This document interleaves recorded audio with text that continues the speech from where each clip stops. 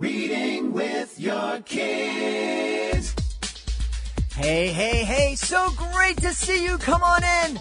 Hi, my name is Jedley, and this is the Reading with Your Kids podcast. We're coming to you from the beautiful neighborhood of Reedville in the southwest corner of Boston, Massachusetts.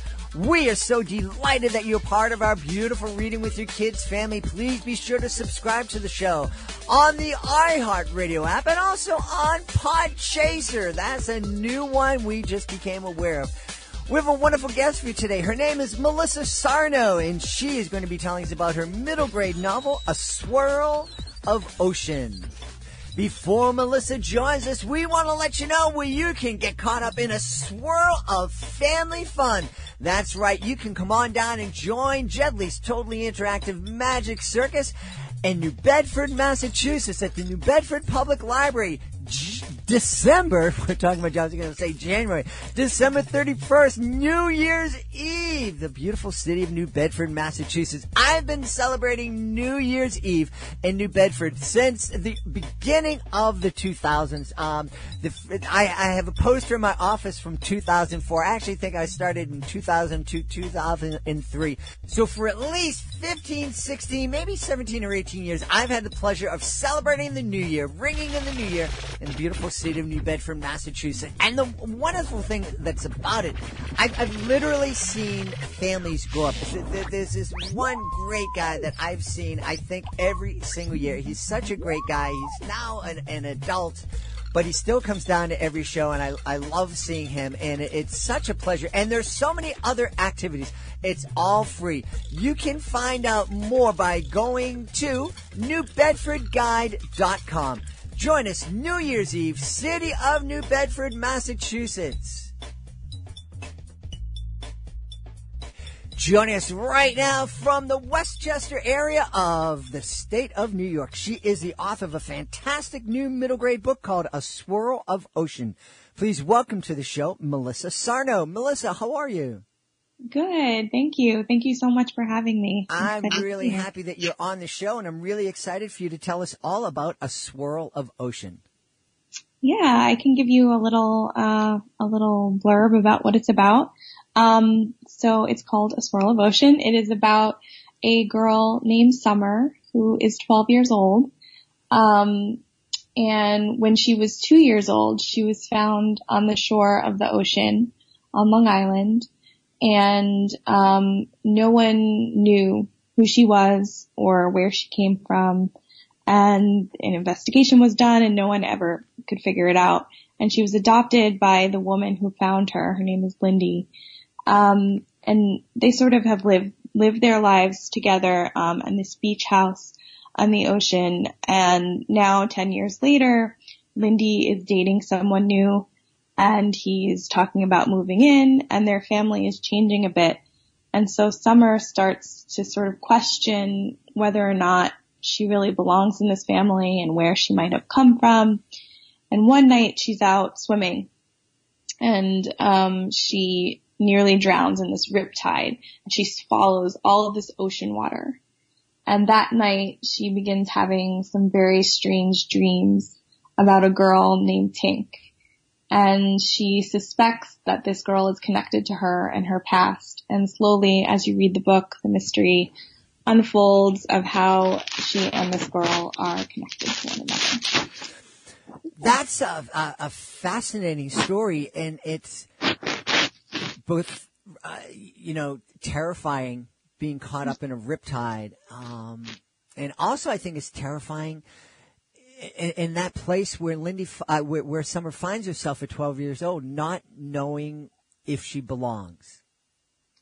Exactly. Yeah. I mean, I think that's something that as a writer I'm always grappling with, because it's something I grappled with at that age, and probably something that I still think of, this like finding a place to belong, people that you belong with. I like writing about it, I guess. I think that's a feeling that a lot of kids at that age grapple with, and am I wrong in thinking that is something that's especially something that girls kind of grapple with? I think so. I don't want to make any, gender stereotypes. I'm sure that all kids of all genders, feel that way, where they're looking for a place to belong. But I specifically did feel that a girl's sort of search for that at that age, it might be more poignant or pronounced. I'm not really sure, but I really did want to explore, specifically girls at that age, at 12, with so much in their lives changing friendships and things like that. I think they are searching maybe in a deeper way for, who their true friends are, who, how they fit in their family, how they fit in their social circles.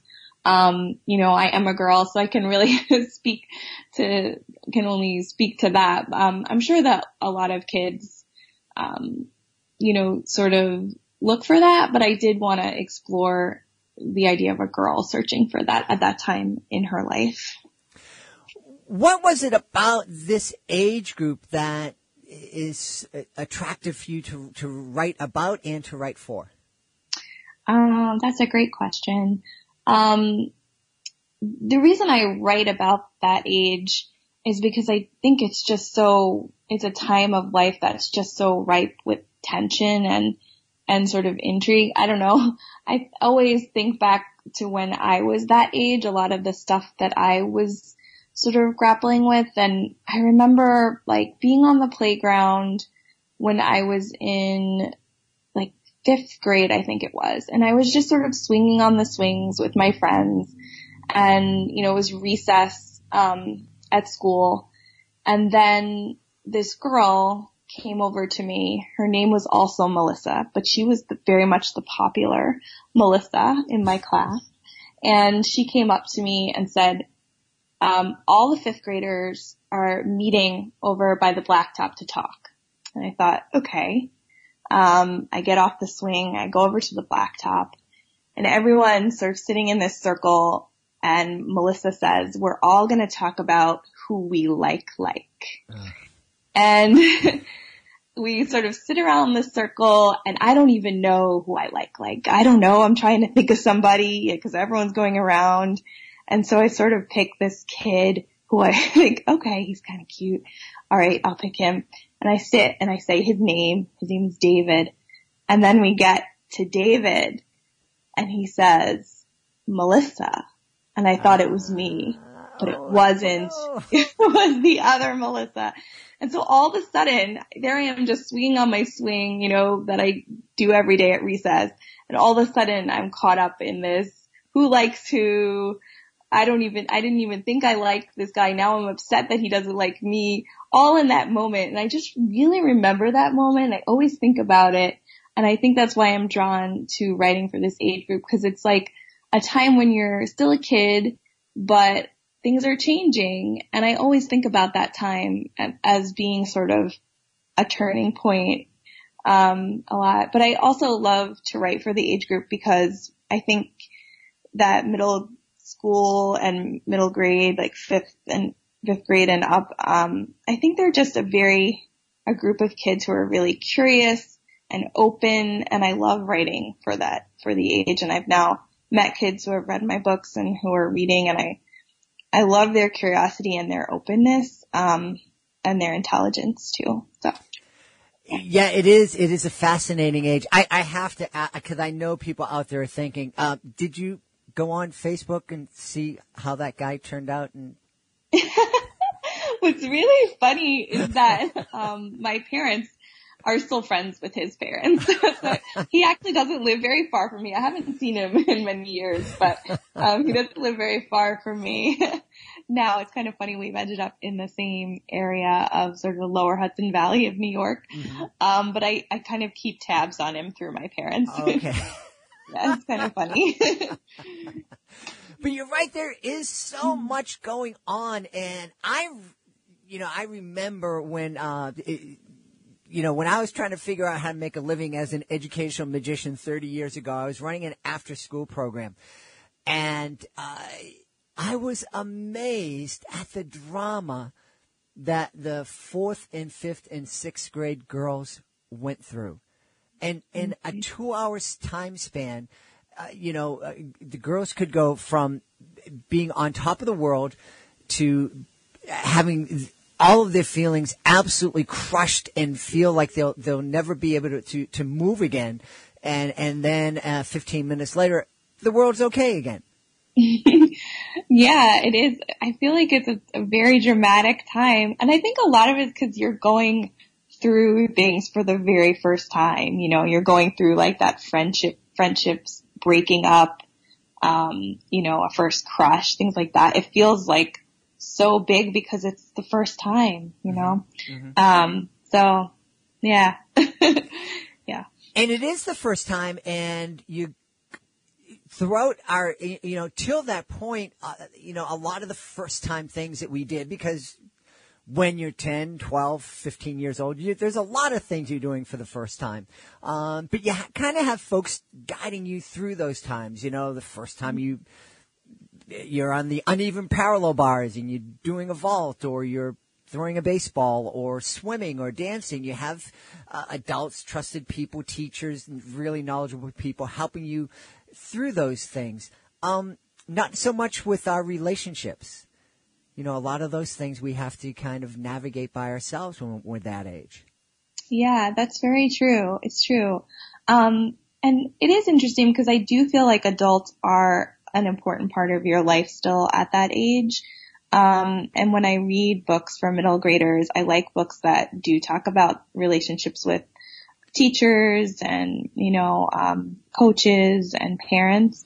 But yeah, there isn't always someone to guide you through those awkward moments and those, the friendships, and that's harder, that there isn't always someone to coach you through that. It's true.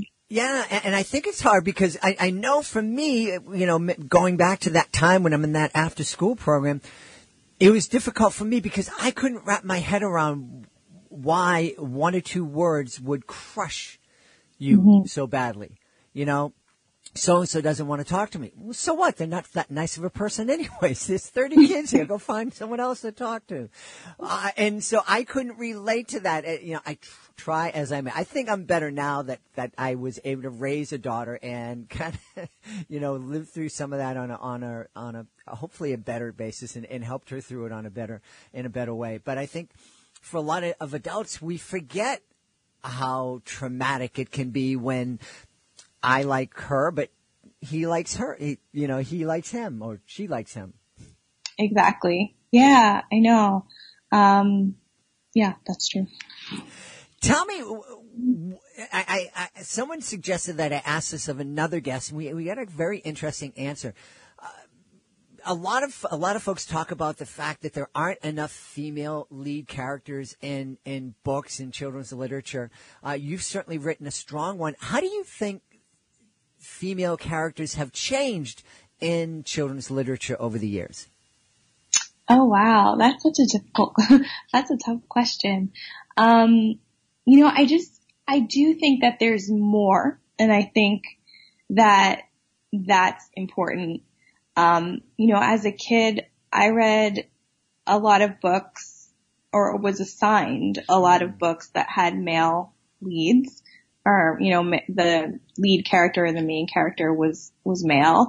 And I always had to sort of, follow that male gaze, I guess you could say. But when I had the choice of what to read, I often gravitated towards books about girls. And, like The Babysitter's Club was the books that I was really obsessed with and loved. And those girls were dealing with a lot of the things that I like to deal with in books about belonging and friendships and things like that. And I'm still finding those books now. So I don't know that a lot has specifically changed in terms of kind of what girls are dealing with. There just might be more openness now to more stories about girls. And I'm just seeing a lot more stories that feature girls of all different, shapes and sizes and personalities. And there's just more of it. And I think that's so important that we don't always see, one way of seeing a girl. We see, 50 ways. Mm-hmm. And we see girls who are, navigating different things in their lives. So I guess I just see more female main characters now. I asked you how you saw the, female characters changing over the years. How has exploring the mind and living with this character changed you? Oh, that's such a great question. A lot of what Summer grapples with in this story and trying to understand who she is and where she comes from, a lot of that gets tied up in this idea of history and the past, because kind of what I was trying to do with this story was say that, that the world around us kind of holds onto a history mm-hmm. and holds onto a past. So when she swallows the ocean, she's actually able to learn something about her past, and she starts having these dreams. So for me, it really made me think a lot about how we are connected to the world around us and how we're connected to nature specifically, and how there's like a wider world and a wider, sense of being around us, and how it can hold on to things that happened a long time ago and how we can sort of unearth and uncover them. So for me, I think it made me look deeper at the world around me and think more about how I'm connected to my environment, and how that connects me to the people in my life too. That's fascinating. I love that. I love that. Figuring out how you are connected to the environment and how that connects you to the people in your lives. Yeah. And I loved exploring that in this book. And I hope readers will think after they do read the book, they will think about how they're connected to their own environment and how, what they see is something that someone might have seen 20 years ago, 30 years ago, 200 years ago, and how that connects them to that place and a history. So. Yeah, I think it's kind of natural when you're in a historical place, imagining, gee, there are people here 200 years ago, 300 years ago. What was that like? But, there were people in Westchester County 200 or 300 years ago, and there are people in Boston 200 or 300 years ago, and they walked the same streets. And what were they doing and what were they thinking? Yeah, exactly. And Summer in this story really sort of gets a glimpse of the place where she lives. Like I said, she begins having these dreams about another girl, and that girl lived, I think it's around 15 years earlier than her. Mm-hmm. And so she sort of starts to see the place through the eyes of someone else. And then she learns who that person is by the end of the story. So I don't know. It made me think a lot about that, about, how other people see the same place that I live and things like that. So I hope it allows kids to think about that. One of the things that we talk about here on the Reading with Your Kids podcast, surprisingly, is how important it is for parents and caregivers to read with their kids, and not just with their babies. But I think it's really critical that adults keep reading or co-read with their kids. What kind of conversations do you think families can have while they're co-reading A Swirl of Ocean? That's a great question. I hope families will read it together because it really is a book about family. Like I said, Summer was adopted by this woman named Lindy, and they have a little bit of a different family, because Lindy was quite young when she found Summer. They're almost like sisters. And now Lindy's dating someone new and is kind of coming into their lives, and their family is changing yet again. So I think it's a great book to talk about the idea of family and chosen family, and just the different kinds of families that are out there. And then, like I said, I also think it's a great way to talk about,